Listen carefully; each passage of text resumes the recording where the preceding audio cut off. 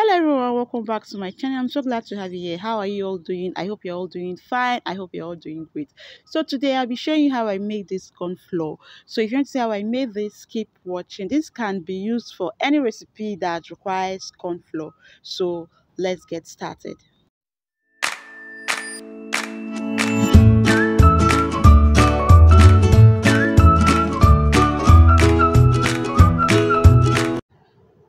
So this is the corn I'll be using to make the corn flour.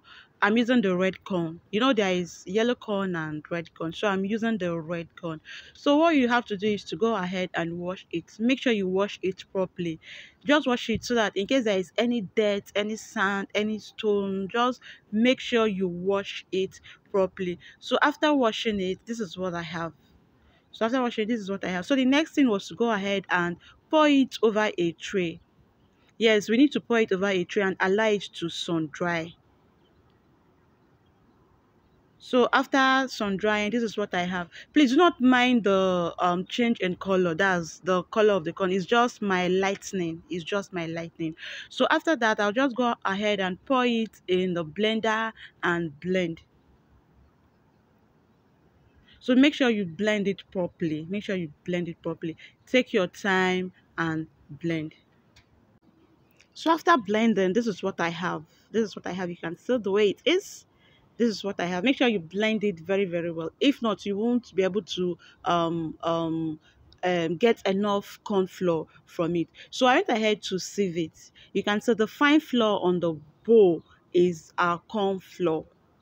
That's the fine mixture on the bowl is our corn flour. So I continued sieving. So after saving, definitely you'll be left with shaft. You'll be left with shaft, as you can see. These are our corn flour and this is our shaft. Of course, I'm not going to throw this out. I'm not going to just no. I went ahead, pour it into the blender again, and then blend it more.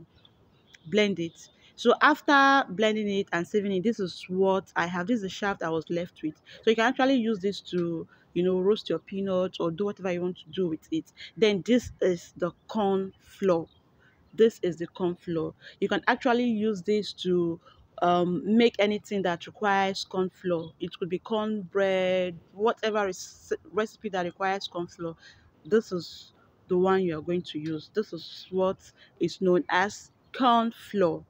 So I hope you learned something from this video. If you do not forget to give me a thumbs up, like and share with your friends. Like, come your way next time with another interesting video.